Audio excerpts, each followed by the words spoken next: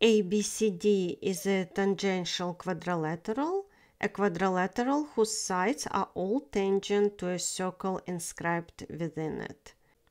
According to the Pitot's theorem, in a tangential quadrilateral, the sums of lengths of its two opposite sides are equal. The sum of AB and CD is equal to the sum of BC and AD. Therefore, AB is equal to 5. Let's prove this theorem. According to the tangent segment theorem, the similarly colored segments are equal because two tangent segments that are drawn from the same external point are congruent.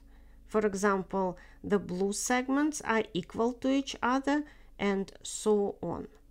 The sum of AB and CD is equal to the sum of an orange segment, a blue segment, a green segment, and a pink segment.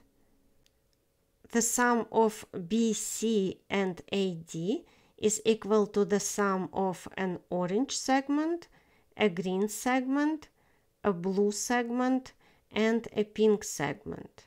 Therefore, we can see that the sum of AB and CD is equal to the sum of BC and AD, which proves our original statement.